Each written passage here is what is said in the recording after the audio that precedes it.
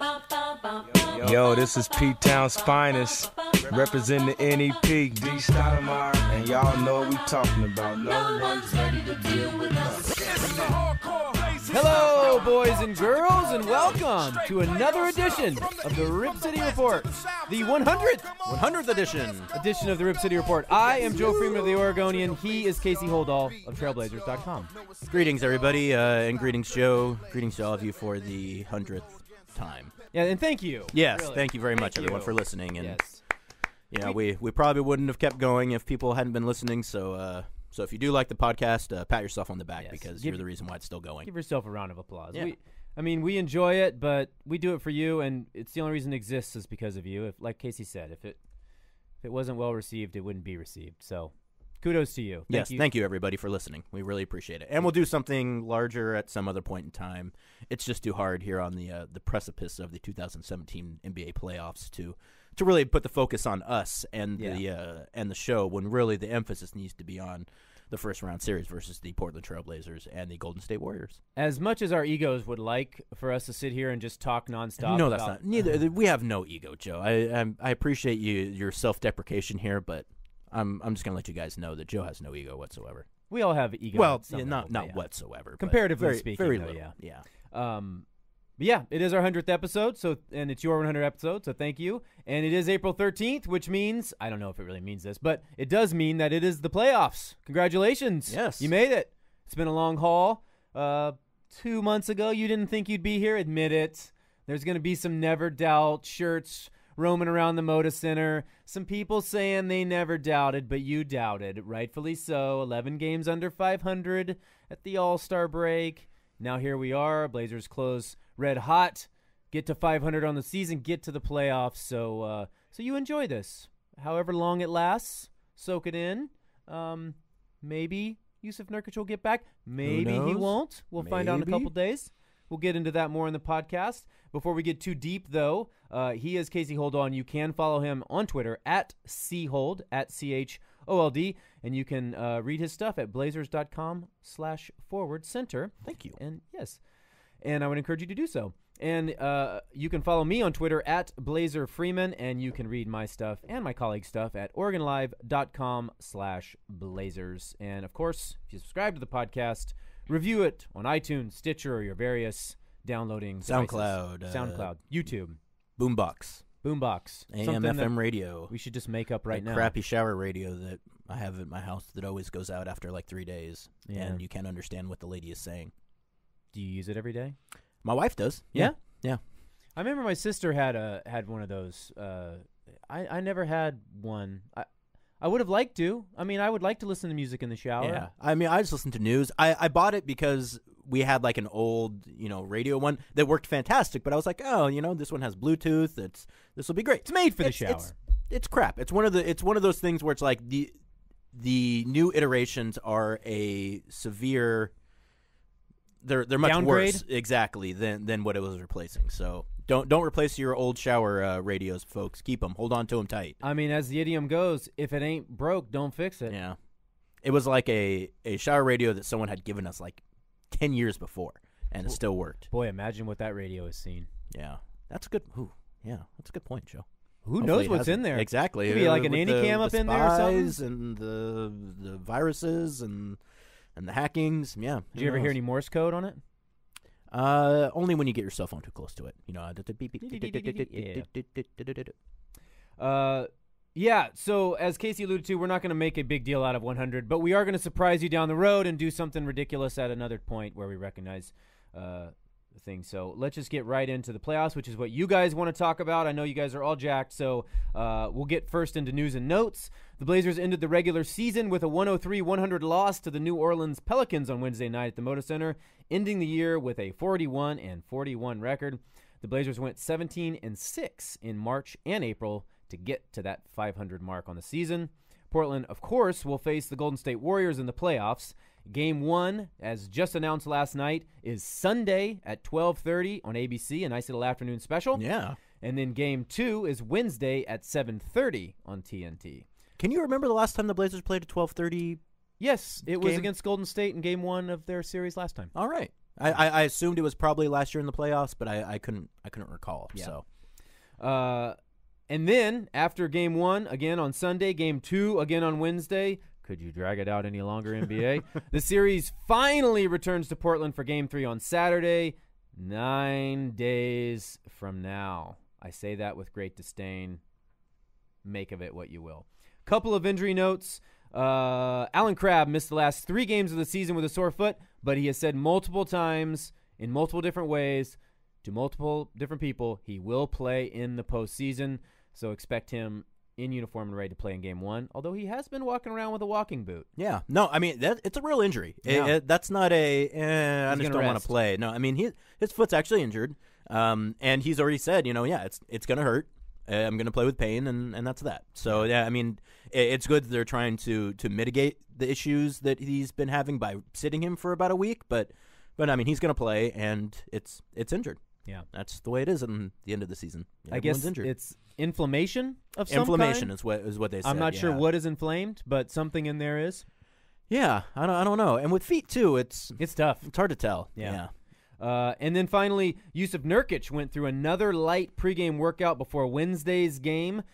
As far as we know, that's the second time he's done it before a game, and he also did it at Tuesday's practice as well. So he's sort of making progress there, and the team is expected to announce his playoff availability on Friday, so stay tuned for that via our Twitter feeds, which we previously announced, and our websites, which we previously announced. Yeah, they are going to have practice tomorrow, practice 10-ish, supposedly open to media at around 12:45, so one would hope that sometime around 12:45 tomorrow, if not sooner, we will have some kind of update or idea about Nurkic's availability. I have been trying to get somebody to tell me a day for a very long time. I don't know, 3 games ago, pregame availability, I asked Terry, what day is Nurkic supposed to be reevaluated? He said, I don't know, whatever the 2-week timeline is. And I'm like, okay. And then later on, I start to look at that, and I'm like, well, is it the 2 weeks from when he hurt himself? Is it the 2 weeks from when he started missing games, or is it from the 2 weeks when the team announced that he would miss the rest of the regular season? Because all 3 of those things are different days. Finally, I settled on when they released it, which would have been tomorrow. And then I was kind of in a bad mood, and I was grumping about it yesterday pregame in the media room, and Kerry Eggers of the Portland Tribune sort of got involved with me, and he was like, yes, this is ridiculous. And then, fortunately, my grimacing behind the scenes precipitated Kerry to ask Terry again pregame yesterday, at which Terry told Kerry and the rest of us that, how about I just tell you Friday? Is that a deal? Good, on Friday. Okay. And so there you go. Friday. So which would be 2 weeks from when the press release came out. True. Which was my assumption. My assumption is if it's in the press release and it says Nurkic will be reevaluated in 2 weeks, it is 2 weeks from when they sent that press release. Fair enough. I understand people being confused about it, but that seemed pretty obvious to me. I wish they would say something sooner than that. I agree on that, and being more forthright is always, at least in our situation, better.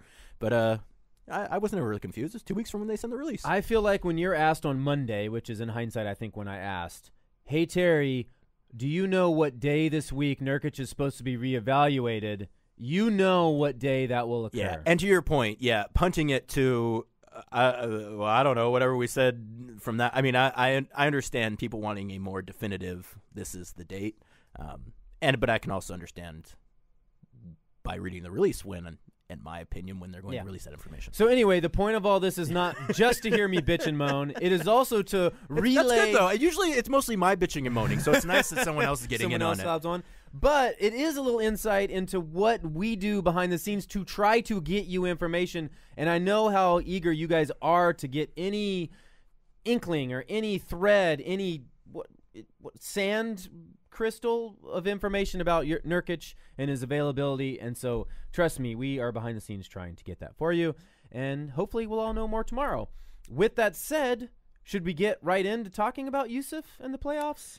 Or should we wait and get into other stuff and get back? We have a lot of questions. Let's talk more generally about the playoffs first. Yeah. Cool. Well, how about we get into as you look at 8 verse 1 in the history of the NBA playoffs, an 8 seed has upset a 1 seed 5 times. I believe 3 times in a best-of-7 scenario and twice in a best-of-5 scenario. Odds are not good, and the odds are particularly bad right now, and some of them have come out today, as far as I can tell. First up, from friend of the podcast, Kevin Pelton of ESPN, he gives it a less than a 1% chance. Less than 1%. The Blazers beat the Warriors, and this is what he has to say. Portland was far better with Nurkic, who missed the team's final 7 games of the regular season with a non-displaced fracture of his right fibula and is expected to be reevaluated prior to the start of the playoffs. In Nurkic starts, the Blazers went 14-5 with a plus 5.3 differential. Still not very good odds. No. Also, from Bovada, odds to win the title, Golden State has the best odds, 5 to 8. I'll talk like a gambler. And the Blazers have the worst championship odds at 300 to 1. Similarly, bookmaker.ed, their odds to win this series, the Trailblazers, and I don't totally understand this, are a plus 2,500. I assume that's 2,500 to 1. And the Golden State Warriors are a minus 7,000, which I think means you need to pay $7,000 to win one. Does that make sense? I think it's something to that effect. Yeah. I don't think it's that much, possibly, but I think maybe that's the ratio. I only know how to bet lines like when it's more like a series thing. I don't know how to do that, and obviously I do not gamble on basketball anyways. So no, disclaimer. So I guess in the long run, in the immortal words of Lloyd Christmas from Dumb and Dumber, so you're telling me there's a chance? Yeah, it's a small chance according to the statistics. You look at a lot, so Pelton, for instance, a lot of that dependent on point differential, and the Warriors having a 12-point something or rather point differential. Not only the best in the league this year, but better than any other team, but I think like 5 points. And the Blazers having a negative point differential. Those two things do not bode well for a team's chances in terms of probabilities. So not entirely surprising to see that number. Less than 1% to me seems, like anything that has a possibility of happening within general reason, less than 1% seems really low to me. I'm not saying they're going to win. I don't think they're going to win that series, but I don't think many people thought the Blazers were going to win the series last year, and granted, injuries occurred, but you would think the chance of injuries even to one of Stephen Curry or Kevin Durant or Draymond Green would be more than 1%. Ergo, you would think that would improve, that the odds of those guys getting injured would at least be the same as the odds of the Blazers winning the series. So I think whatever his calculations are doesn't factor in injuries and potential. No, and I'm sure it doesn't. But I just the idea of that, there's so many things that can happen in a series. To say that there's less than 1% chance, what other things would have a less than 1% chance of happening? It's got to be. I should have probably looked up something here to give an example, but it seems to me that you'd think like 3% would be reasonable. Granted, it's still a very low percentage, but less than 1% is just, that's like, that's not hitting the lottery or anything. I was going to say, it depends on the, these are, I looked it up. Slipping and falling in the shower, I don't know. Getting hit by a bus. Hit by less than 1% chance seems about right for bus hitting. Getting hit by a train. You have less interaction with trains. That's what I mean. So it's right, yeah. Dying in a trip to space. And I'm not saying those people who go to space, but all humans. But all human. Well, that's got to be pretty small because there's probably been 1,000 people have been in space maybe over the years. Yeah, I think that's high. Well, I'm even talking about even getting up into the stratosphere or whatever it's called. So I realized also that I didn't read Kevin. I only copied and pasted half of his thing, and I missed the most important part. Here's what Kevin Pelton fully had to say: while the East's 1-8 series might be close, the Blazers would need a historic upset to beat the Warriors, who posted the 4th best differential in NBA history, plus 11.6. Golden State also swept 4 head-to-head matchups against Portland, though all 4 games came before the Blazers added Jusuf Nurkic in a February trade. Interesting thing, and I'm going to actually write about this sometime over the next couple days as kind of a preview. The Blazers have 2 people on their team who were central figures in an 8 beating a 1. Yeah. Evan Turner played for the Philadelphia 76ers, who upset the Chicago Bulls, and I'm spacing on what year. I want to say it was 2007. That might be late. 2010. I probably should have that on top of my head, but I don't. Anyway, so he was a player in that series, a central player, and Terry Stotts was an assistant coach for the Seattle Supersonics team, who was the first team to fall to an 8 seed. They were the 1 seed. They lost to the Denver Nuggets in that epic, memorable 5-game series many years ago. So I spoke with them earlier this week kind of about, their part in those series, what they remember, and then sort of to get an idea of what it takes for an 8 to upset a 1. Sure. And they both, interestingly, said a couple of the same things. Matchups, immensely important. Both talked about how the Sonics had like 65 wins, 67 wins that year, but two of their losses were to Denver. They went 2-2 against Denver, which when you think of the odds, that's pretty high considering how many games they lost that year. Similarly, Evan Turner said, I think he said the 76ers were 2-2 against the Bulls that year. The Bulls were plagued a little bit by injuries.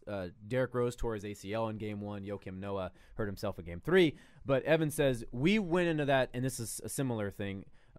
Actually, Robert Pack, who was on the Denver Nuggets team that beat Terry's team, happened to be at the salad bar in the media room when I was scooping my pregame meal last night, and we were talking to him back and forth, and he said, we went into that series confident. We felt we could hang with them despite that. It's the same thing Evan Turner said, that the team felt good about its matchups, and they just had this confidence that they could and perhaps would win.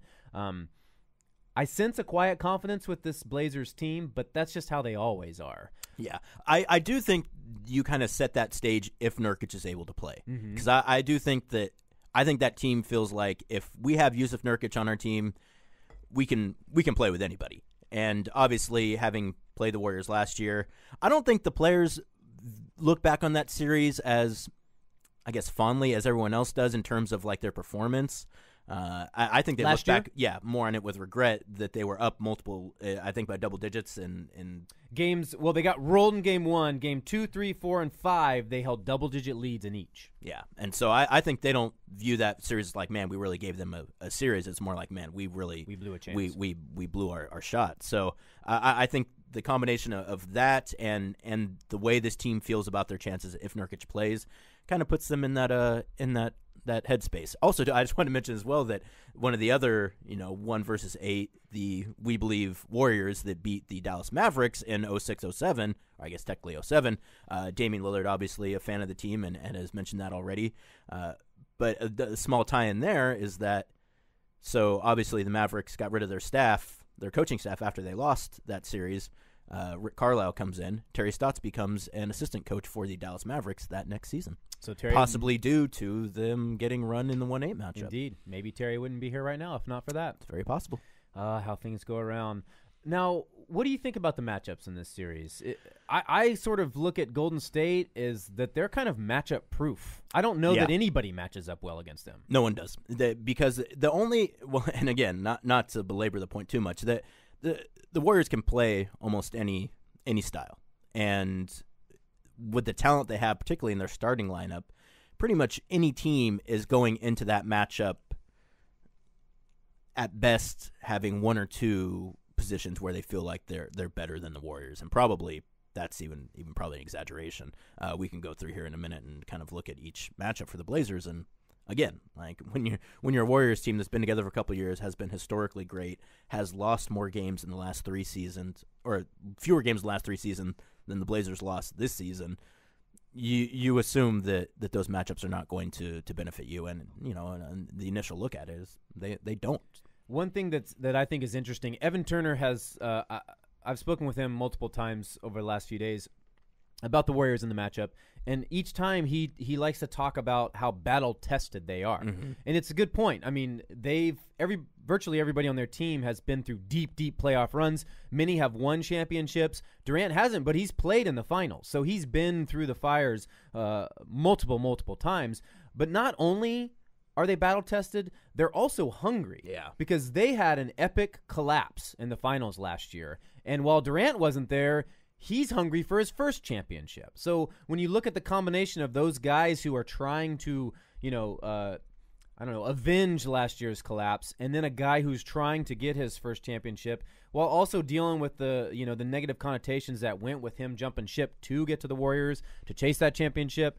I guess when you look at it like that, it's not only a battle-tested team but also a hungry team. Yeah, the Warriors are not casual, and they have.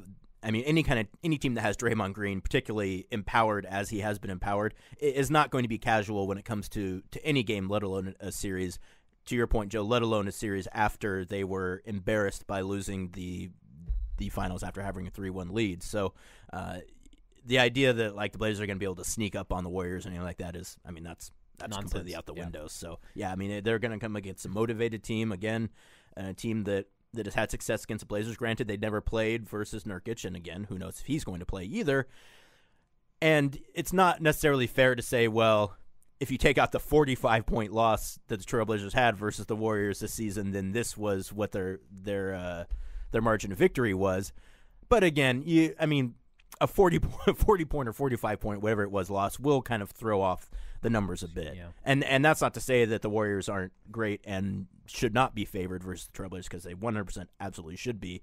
But again, you gotta sometimes you gotta drill down a little bit further to see kind of what happened. And a game that you're already down 20, at that point you lost. So it's like 20 or 40. We'd rather not lose by 40, but a loss is a loss. So I don't know how much you put on that. I do think you have to consider how great the Warriors are, though. So that's gonna be tough sledding for the Portland Trailblazers, no doubt. Kevin Durant versus the Trailblazers in 4 games this season, 29.3 points per game, 7.8 rebounds per game, 4.0 assists per game, 2.0 steals per game, 1.5 blocks per game. He shot 60% from the field. How many? I feel like he didn't even have to play a lot in those games. Average 34 minutes. That's about average. But I feel like in a couple games, I can't remember. It was one of the games in probably the first one or second one when in Oakland, where I think it might have been the second one in Oakland, where Blazers were semi-close going into the third quarter. I think they were within 7 or something like that, and then within 2 minutes they were down 20.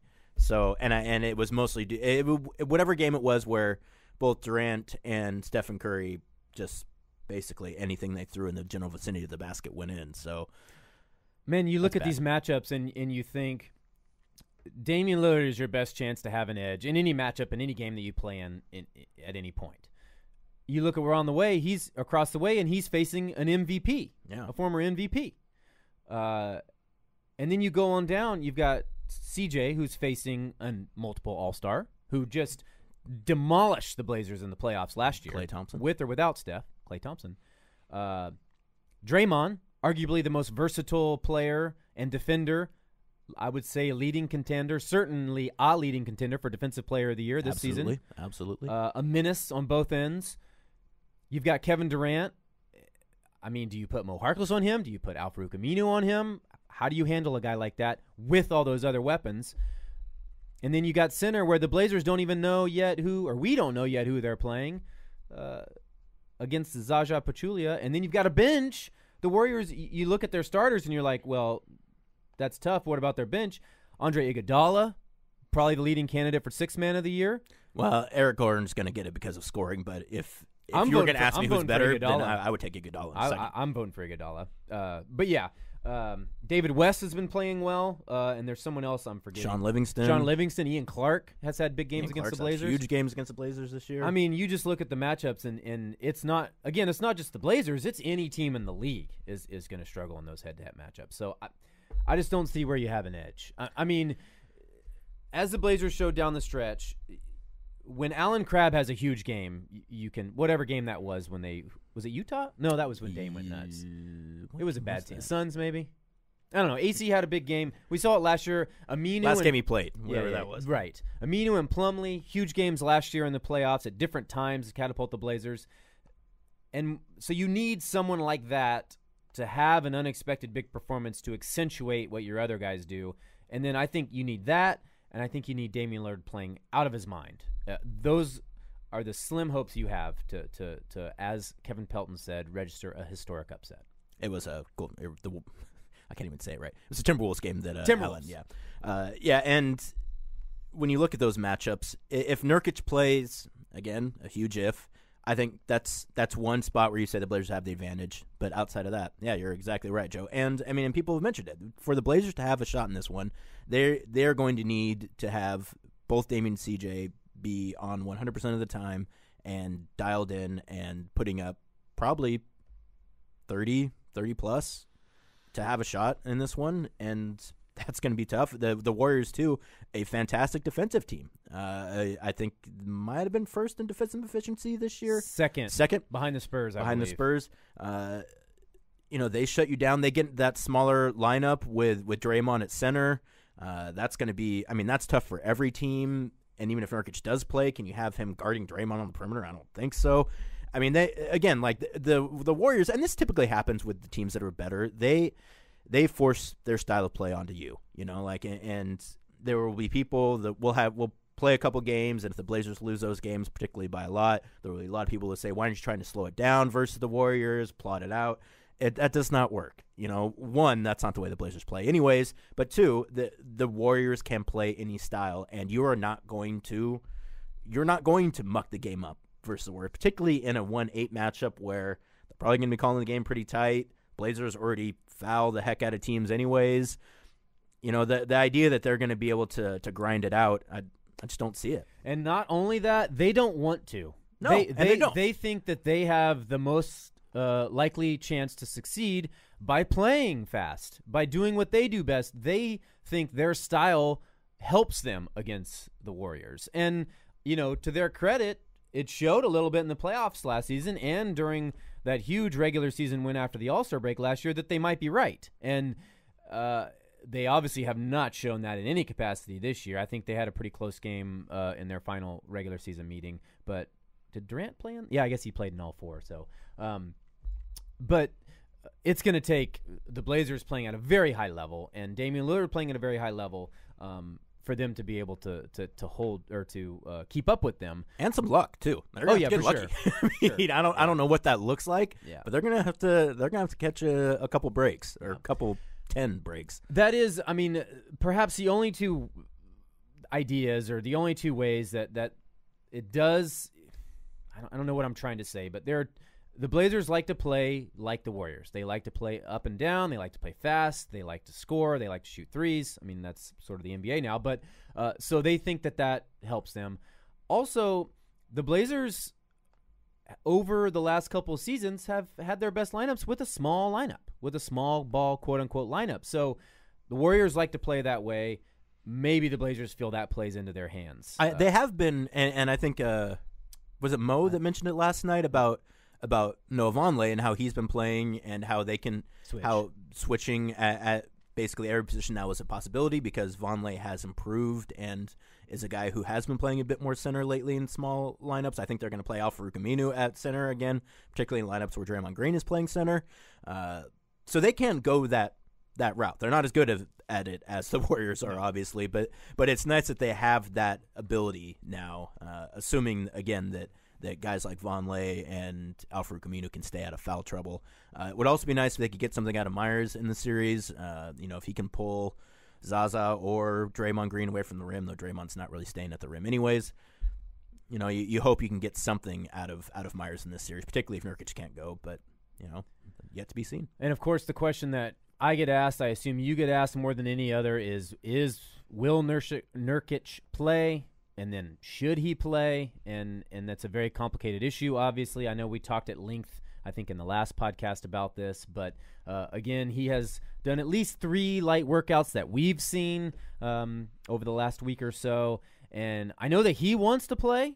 At least it seems like absolutely. He wants to. Yeah. There's no doubt that if it was just up to Jusuf, he'd be playing. And then you get to the point of, is it a team's obligation to sometimes calm a guy down and make him not play for his best interests? And I sort of wrote about this today hopefully without giving my opinion on the matter. But, you look at this history of this franchise, obviously the centers speak for themselves, but let's not forget that Brandon Roy might have a little something to say about this too. He came back in that epic,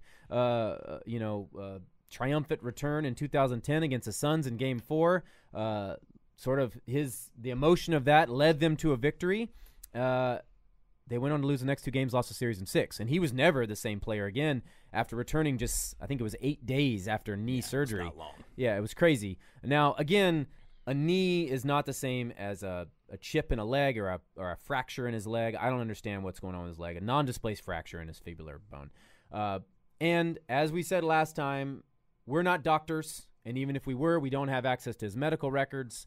So you'd like to think that the Blazers will make the best decision with him for the long-term future and his long-term health. You just hope that they use caution, I guess. Absolutely. For me, it's if the doctors say, hey, it's completely healed, he plays. If the doctors say, hey, it's healed up somewhat but not all the way and you could still re-injure it, I would hope that at that point they would sit him down.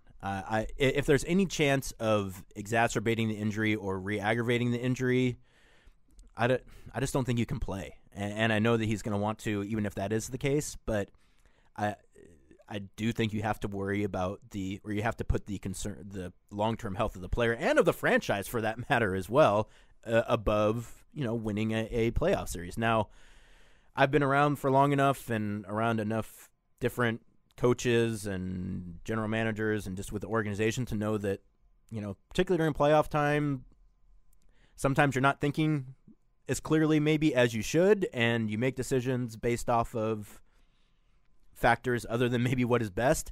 I don't think that's the situation in this case, and I think that particularly being in the 1-8 against a team like the Warriors, my assumption is that they are going to play it cautious, and I guess I would say we'll see. But then, even then, how would we really know? Unless they're gonna get a doctor up there or a third party and say we've looked at this and he's fine and he can play and no one should be concerned about it. I guess we would never really know for sure. Unless he says. I mean, he's a pretty open guy when he wants to be. So he could say, "Look, I really want to play, but the doctors advise against it." Or Well, no. If he doesn't play, then we'll know. Yeah. I'm just saying, if he does play, you would hope that they make that decision based off of the advice almost strictly of the medical staff, which again I would assume they will, because I just don't see them putting anyone's health in jeopardy to try to get out of the first round this year. And I really believe, and we've talked about this, so I'll be brief, but they have found a guy who's a cornerstone of their franchise. Yeah. It's only been 20 games, but the impact that he makes on both ends of the court and how he just complements Dame and CJ and opens up the court for them so much, and then kind of allows everybody else to fill the role that they need to fill. The Blazers found their guy, and I think in a sense, you are Blazers fans, you already won because you landed him out of the blue with a first-round draft pick. Why risk it all in a series in which, as so many odds makers have said, you have a long shot at winning? I think the risk does not outweigh the potential reward in this case. But again, I'm not a doctor, so I don't. If his leg's fine, he's going to play. Yeah. If it's healthy, he's got no pain, and the doctors say, yeah, you're fine, no worries, then go for it. And again, I don't know if it's one of those injuries where they could say, look, yes, it's not healed, but you are not going to make it any worse. If it's one of those things, I mean, LaMarcus playing with, basically without the tendon in his thumb for the last 20 games and the playoffs, whatever that was 2 years back. I mean, it was that situation. They're like, look, it's not healed. It's not going to be healed, but you're not going to make it any worse by playing. So we played. Yeah. The thumb's different than a leg. No, and I'm just using that as the example. Yeah, I mean, for me, it would be hard to imagine how, if a leg was still fractured, it couldn't fracture worse if you were playing on it. But again, I have to at least be open to that possibility because, I don't know, I'm just some idiot who writes words on the internet. You got half of that right. I'll let the listeners decide which half you got right. The internet's right here, Joe. I write on it all the time. I know, so I was giving you a compliment. I know, That's the straight man. Yeah. So I think we answered questions. We had a lot of Nurk questions, so we'll just tackle these really quickly here. I think we answered Michael VIP Lowry's. We answered Keenan Montgomery's, and we answered Deloitte's, and we answered Tyler Stobe's, I believe. A couple Thanks for the question, guys. Yes, thank you. A couple more Nurkic questions from these fine folks. Brandon Goldner wants to know, agree or disagree, Nurkic won't take long to settle in if and when he returns. Seems like he gelled with the team pretty quickly. I would agree. I would agree, too. I do wonder about his shape. He's been out for 2 weeks. Yeah. There's only so much I would think you can do conditioning-wise with a fracture in your leg. I would assume that as well. So there might be something to monitor there, but as we saw, he was had an immediate chemistry with this team, and especially after playing 20 games, that familiarity that he did lacked then, in which he played so well, he has now. So you would think that it would be an immediate sinking. And with what they utilize Jusuf to do, particularly on the offensive end, at least initially, I mean, I'm going to dump the ball to you, Jusuf. Your thing. Go to work. I mean, that's you don't need to get used to that. I think if he's able to play, I think I agree. I think conditioning would be more of an issue than his actual fit in the team right now. From Jared Cowley, if Nurkic isn't ready to go, do you think Stotts would start Myers, or do you think he would go small with a small ball starting lineup against Golden State? I think you go small. I think you start Aminu and Noah.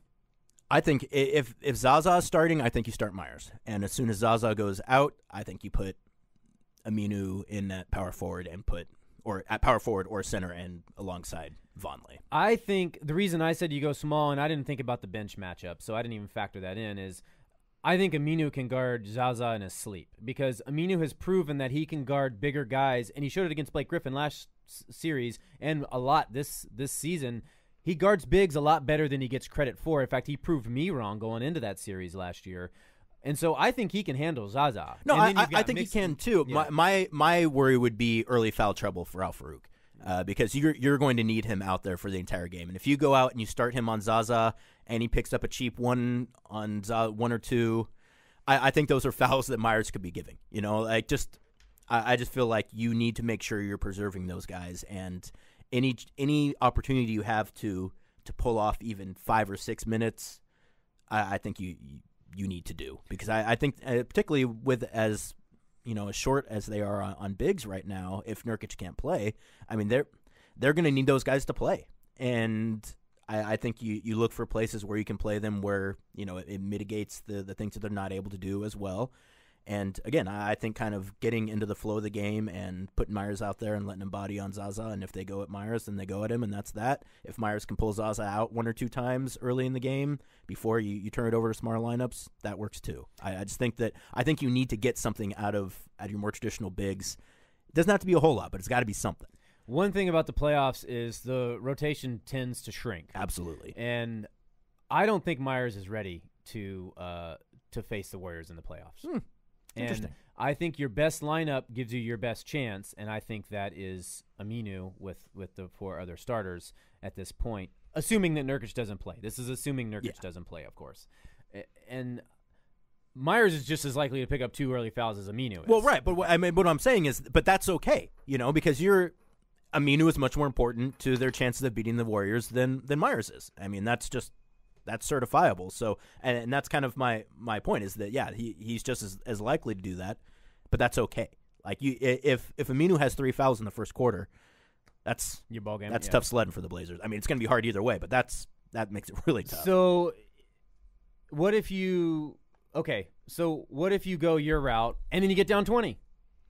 Well, you might as well throw your best lineup out there. No, I'm not saying you don't get to that lineup quickly. Soon. I'm just saying you try to see if you can, how many minutes you can eat with having a more traditional center / power forward and Myers out there before you turn it over to Aminu and Vonleh and Harkless. Yeah. There you go, Jared. Some general disagreement there. So I don't know. We'll know. We'll see how Terry plays it. Yeah. Let's see. Any more Nurkic questions? I think we got them all. Yeah, let's go. All right. So should we get to the other questions? Yeah. All right.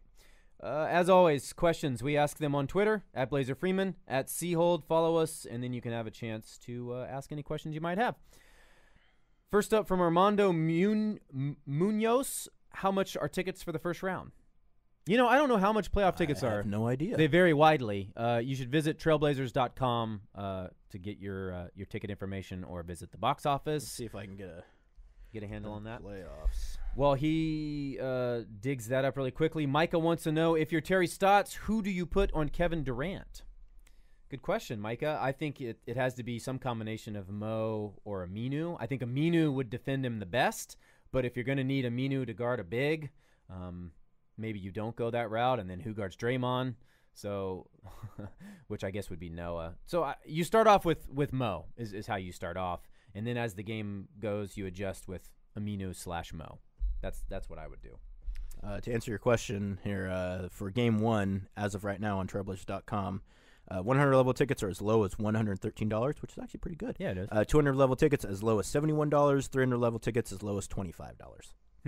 So there you go. Boy, they did not sell out immediately. Yeah, well, especially when you're playing Game 3, that's not all that uncommon. And you don't want to sell out immediately, actually. Really? Yeah, no. If you want to maximize profit, you want to sell out basically right before the game starts. Because if you sell out too quickly, that means you priced your tickets too low. At least that is the analytical approach to setting ticket prices. Now, I know fans out there will probably say you want the building full, so tickets should be cheap, and people don't like to spend a lot of money on tickets because who wants to spend more money than they have to? But from a maximizing profit perspective, the idea is to just barely sell out.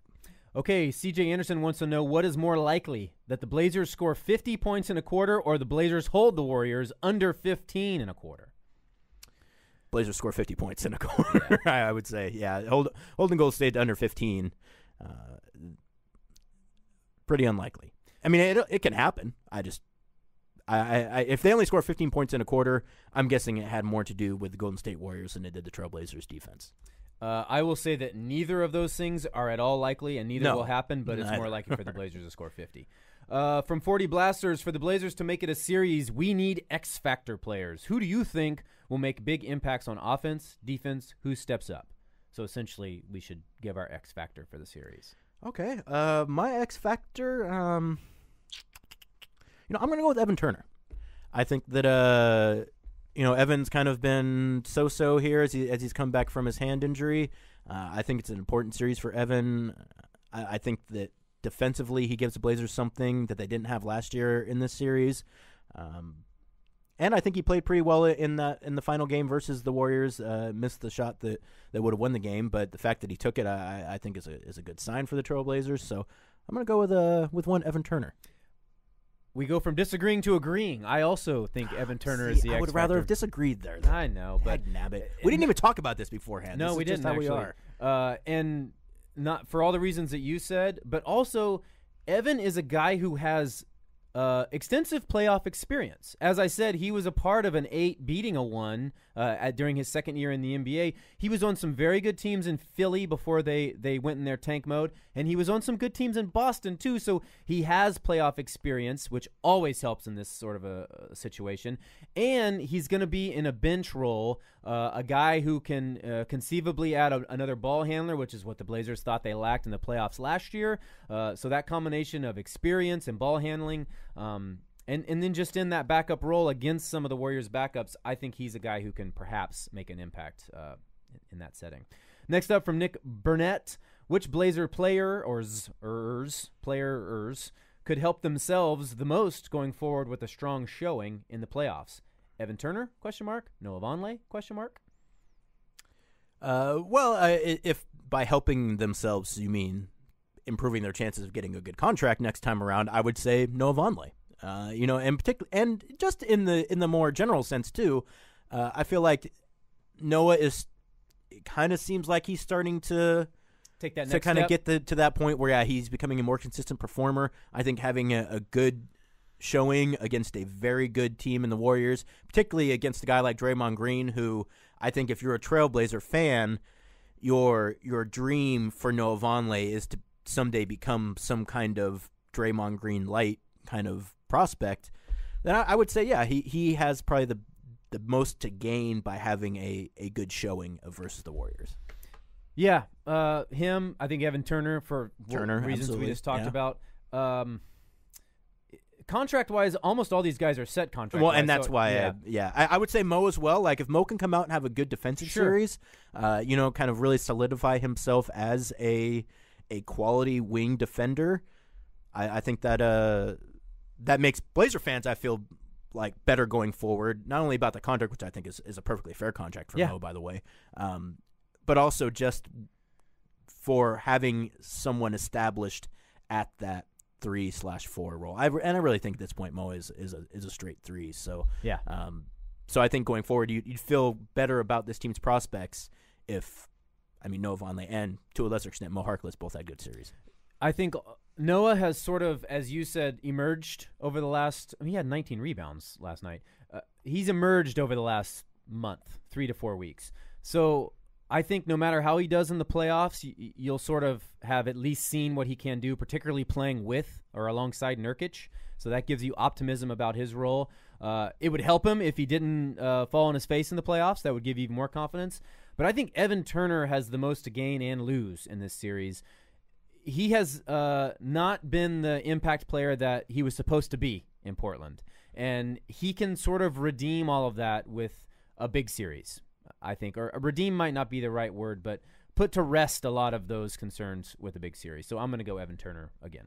And his buddy Andre Iguodala being on another side there, maybe a little motivation. Exactly, a little motivation. Give yourself an opportunity to maybe talk some trash if you're able to go out there and play well, and keep yourself from getting dogged relentlessly if you go out there and lay an egg. Yeah, and I don't think he needs any extra reason to talk trash. He likes to talk trash. No, not at all. Corbin wants to know, what Deep Space Nine character is every person in the series?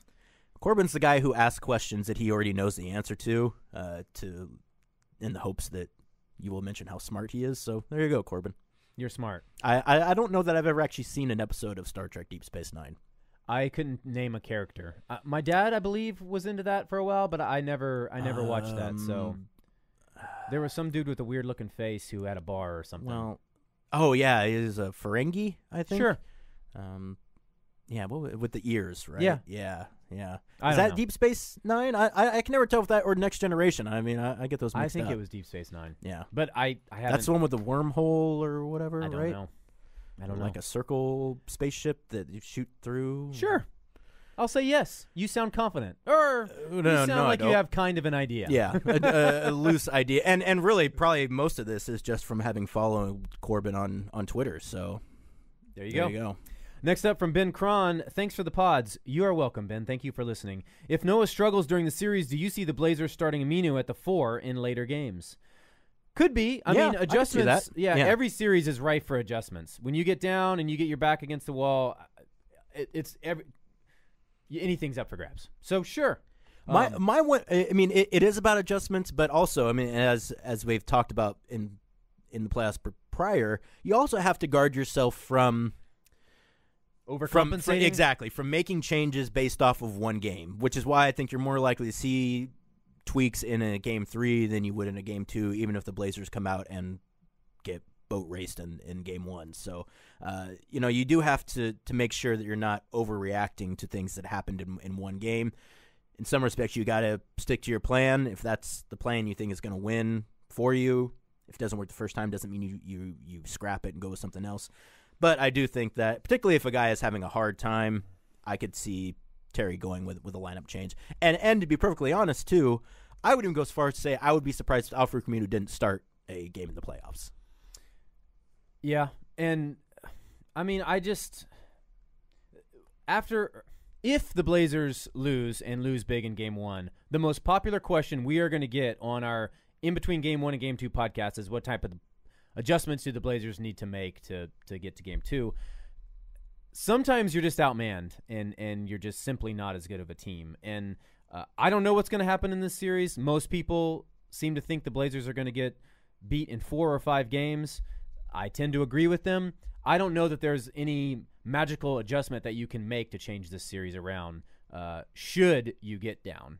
Again, there's matchup problems all over the court for the Warriors. So I guess I need to get into the playoffs before I can, speculate on what type of adjustments need to be made. Yeah. But, so there you go. Thanks for listening, Ben. Next up from Rip City Revival, are you guys more excited for this first-round matchup than last year's against the Clippers? I can answer no. I'm not.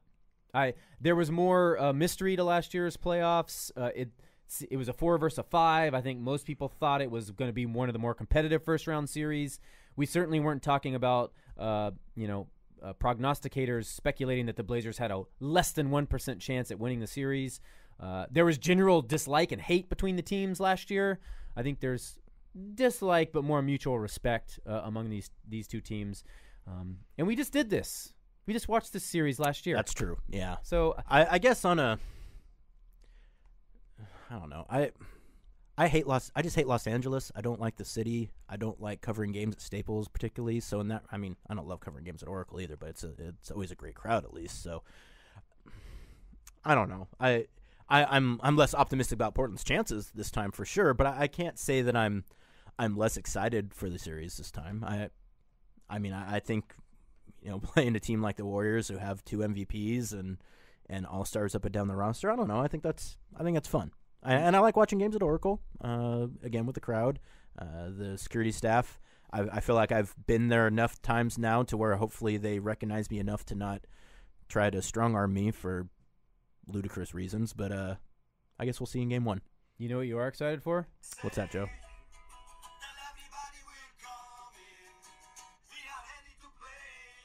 Is that the?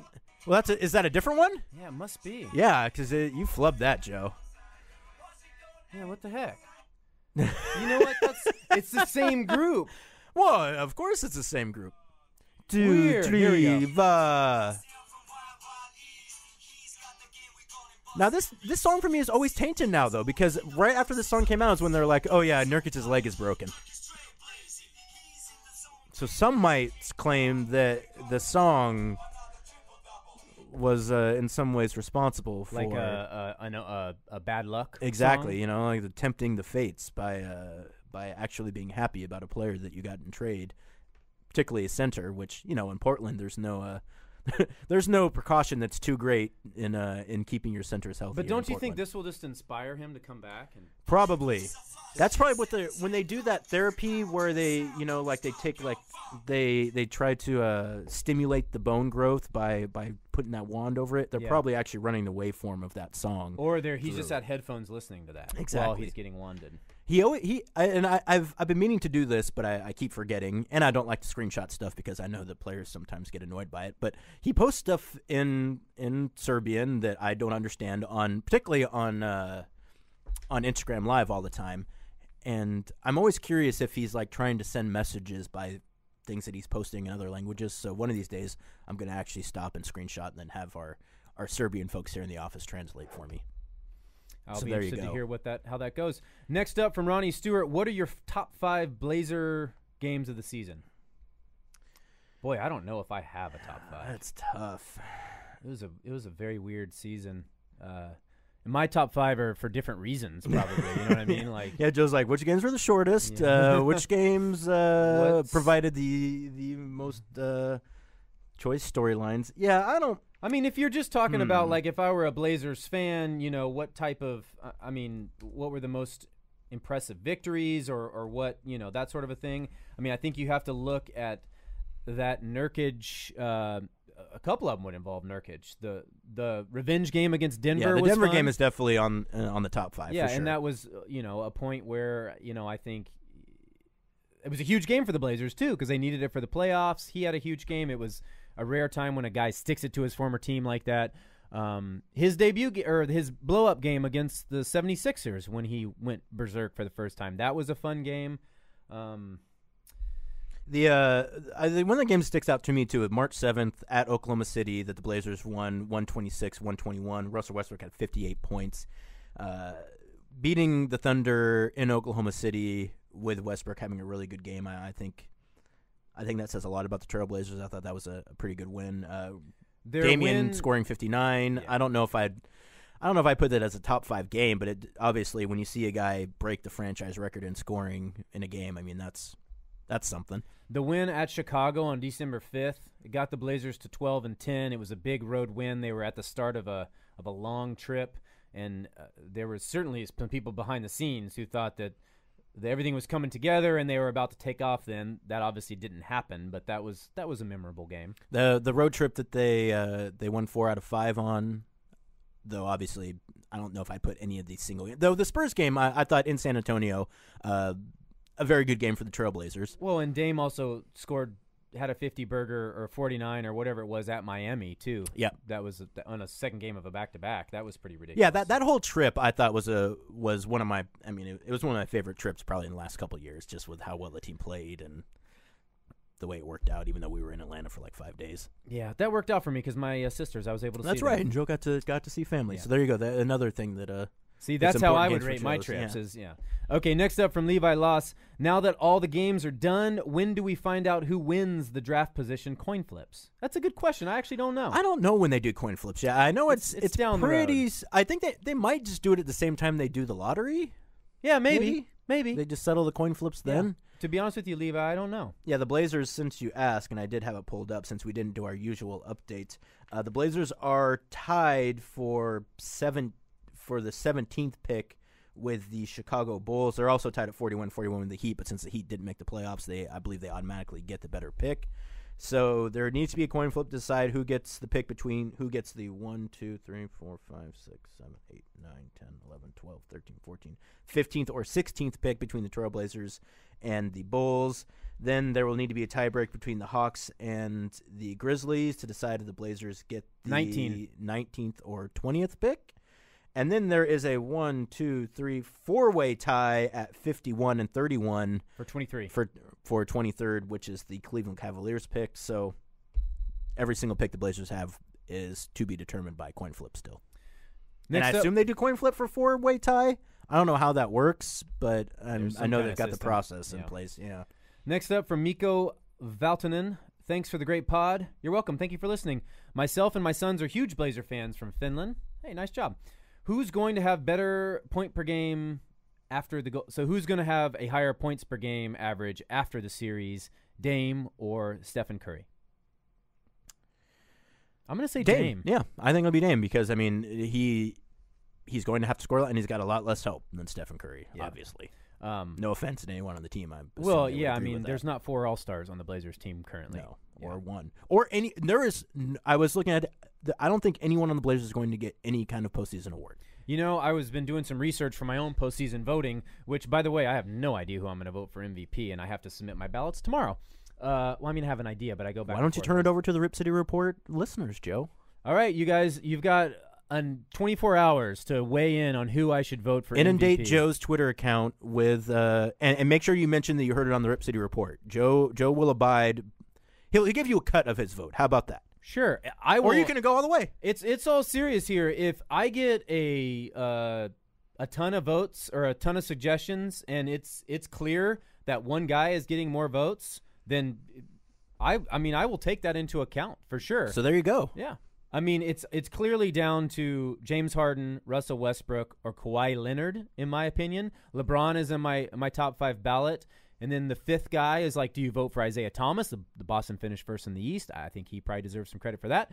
You've got Giannis Antetokounmpo, whatever. I'm sorry I pronounced your name incorrectly. He's had a fine season. So, but again, I think those first 3 guys are the main contenders. So weigh in. I would love to hear what you need to think, or what you think. Yeah, so I think we both think Dame. Next up from Jordan, does the NBA need to get rid of conferences? Is it fair that the Cavaliers would be a possible 6th seed in the West, but a 2 in the East? No, I don't think you should get rid of conferences because there's already enough travel as it is in the NBA. You're never going to be able to play an even schedule with just how large the United States is and how far it is to go from Portland to Boston or Miami or New York and do that more than once. I think conferences work just fine. I feel like there's so many things in the NBA right now where it's like it's a very popular sport. The NBA just released that they broke records for attendance this year. And like there's always just this nitpicking about, oh, well, they could do this better or that better. It's like at a certain point it's like I don't care. Yeah. Like I think this is a great sport as it is. Having conferences, which every single sport has, what's the big deal? Well, I guess soccer doesn't have it, but I mean, Cleveland was not – they wouldn't have been as high a seed in the West last year either, and they won the championship. It isn't necessarily a reflection, of how good of a team you are. But, yeah, I agree with you. You have to have some type of separation geographically just for travel. And, the one thing I would change in disagreeing with your point is the amount of games. I don't think we need 82 games. And we've talked about that. Again, if people want to take less money, then okay. And I guess I wouldn't. this idea that like they need to drop the season to 50 games or something like that, and teams won't rest guys if there's only 2 games a week. BS. Teams will still rest guys if there's 50 games. They'll rest guys if there's 30 games because you don't change the ratio at that point. You just change the total numbers. So, if they dropped it down, which I mean, Adam Silver came out the other day and said pretty much there's been no discussion whatsoever of dropping to a smaller amount. Which, by the way, too, I mean, all these contracts, particularly television contracts, is a 10-year running contract. You just can't go in year 3 and be like, oh, yeah, by the way, we're going to play way fewer games now, so please give us the same amount of money, but we're going to give you less product. I don't really see a need to shorten the season, but I guess I don't hate the idea as much as I did a year ago. But I'm getting sick of reading all these stories about how the NBA should change everything because there's some number that says that they're supposed to. Listen, Casey, we live in 2017 and everybody needs to have an opinion about everything, and some people need to it's my fault too. I should stop reading it. That's on me. That's true. That's my fault. So I shouldn't put that on anyone else. If I get tired of reading stories about those things, I should just stop reading them. Yeah. That said, it was a good question. It's not a great question. Yeah. No, absolutely. Next up from Zach, not related to the series, but do you think Pat Connaughton has a future in Portland? Sure. I think that he's still a fringe NBA guy right now, probably, and I don't know that he's going to have a whole lot. Well, actually, I guess I got to change my answer. I have a hard time seeing how Pat's going to get extended minutes in Portland with Damian and CJ and Alan Crabb and Evan Turner. But you never know. I think Pat can play. Just like a lot of guys in the NBA who, it's about getting your opportunity. I mean, heck, we saw Tim Frazier in here last night, and Will Barton. He's a guy who was in the D League, and now he's playing starter minutes in the NBA. So I mean, a lot of it's just opportunity, and I think if Pat gets an opportunity, he will be able to play. I just don't know he'll get that opportunity in Portland. Next up from Deloitte's, he had a question about Nurkic, which I believe we answered. He also had a question about food halls. Do we like them? Like Pine Street Market, that sort of a thing. Should there be more in Portland? I did go. I've only been to, I think it was Pine Street Market once, and it was good. I was actually pleasantly surprised. It's a little too packed for me, but no, it's good. I don't think we probably need more of them. I think they did just open a new one the other day. What'd you have there? I had the rotisserie chicken at the rotisserie chicken place. It's not called rotisserie chicken. I think it used to be.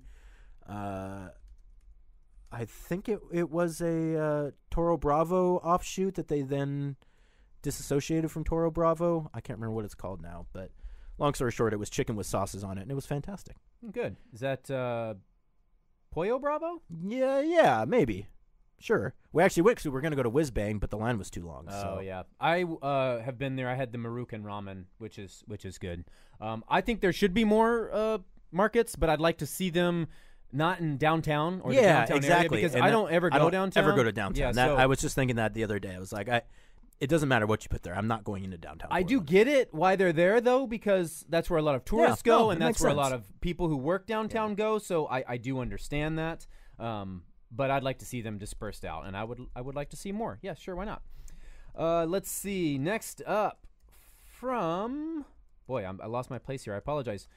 From Rafa, for the Blazers to stand a chance against the Warriors, what do we need to focus on in terms of limiting their production in the series? So who do the Blazers need to focus on in terms of limiting their production in the series?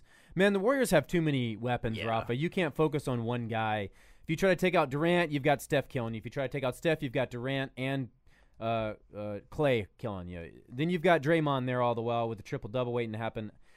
You just have to play stout, solid, sturdy team defense and hope for the best. And try to outscore them. And that's what the Blazers are going to try to do. They're going to try to outscore them, quite frankly. I'd agree. But I guess if I was going to answer, I'd say you try to take away, I'd say maybe Clay, just because, if you can take out one of those guys, he's probably the most likely to, though he's such a great complementary player that, God, he's the guy that teams leave to go get Steph or KD, and then he just eats. So he was fantastic last year. Yeah, he's a really good player. Couple more from Darby Marioth. When Portland signed Evan Turner, I saw him as a solution for Golden State in their defense, which focused on shutting down the off-ball guard, Dame or CJ. I believe Turner could be that third ball handler on the team, a top-of-the-key distributor, facilitator for Dame, CJ. Thoughts on this? Well, that certainly is why they signed him. He's a ball handler. I don't know that Evan's a distributor just yet. You know, he dribbles, but it's again. And I'm not saying this negatively because I think he's figured out that he's maybe better to focus on getting his own shot first and then create out of those opportunities rather than looking to be a stereotypical NBA point guard first and then get his own when he can. I think that Turner's better when he's being aggressive and looking for his shot and then creating off of that. Yeah, and in hindsight, it makes sense, but him and CJ need the ball a lot. Yeah. They both dribble a lot, and so them together has not worked out, I think, as the Blazers had hoped, and and even though we're a series or a season deep, they're still sort of working through that. So in theory, yes, you need that other ball handler to take pressure off Dame and CJ. It'll be interesting to see if Evan can evolve even more and kind of be that guy. Next up from John Regal, which Blazer reserve equals best suited to get under Draymond Green's skin and draw him into an ejection, parentheses, not promoting this illegal but brilliant strategy. And here are his choices. Pat Soda Pop Planet. Oh, so Connaughton. Pat Soda Pop Connaughton. Jake the Snake Layman. Myers Punch My Shorts Leonard. Ed Davis on crutches. And I don't know, Cody. Oh, that's a different question. I'd take Ed Davis on crutches in that one probably. He can throw the crutches at him. But I think Myers gets under everyone's skin in the NBA. I mean, just look at Boogie Cousins, for example. It seems to result in good play for those players rather than... Yeah, fair. But it doesn't take much to get Draymond into a possible ejection. No. They're not going to eject Draymond. There's no chance. Didn't they actually do that in the finals? Well, last year? they had to kick him out of games because he kept kicking people in the testicles. But I mean, they didn't kick him out of any of the games when the games were going on. Trust me, they're not kicking Draymond Green out of this series. He's going to have free reign to kick people as much as he wants. I think it was mostly a tongue-in-cheek question from John anyway because Draymond's a little cuckoo. Yeah. Though so if Jusuf Nurkic does play, do you think that there will be any targeting of that leg? I'm going to say no. That's very big of me. Well, no. Diplomatic. What's a Pollyanna? Oh, naive. Yeah, I'll say naive. Okay. Next up from Stephen R. Congrats on 100. Thanks, Stephen. We appreciate it. I've listened to about 70 or so. Well, that's impressive. That's great. I haven't listened to that many. I don't even know that I was here for that many. Can you spend some time reflecting on the first 100? Also, thoughts looking into the future of the podcast.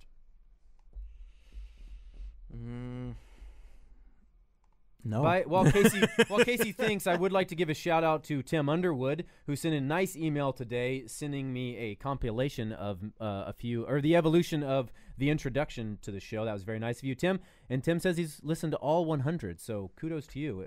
People like you are the reason that we are sitting here right now. Yeah, we'll go over this more when we exactly when we get to our off-season celebration stuff. We'll do that. But I just, in general, again, like just with the nature of this job, like I just have a hard time remembering kind of things that happened in this year, or did they happen last year, or 3 years ago, or was that a fabrication? Like I should keep a diary or a journal or something. But. Well, it's also like the lives we live with the travel and stuff. It really is much like Fight Club, where you're living in this perpetual state of whatever dimension that is. Sure. You know, are you awake or are you asleep? Are asleep? Awake or asleep? Sure, that works. Awake or asleep?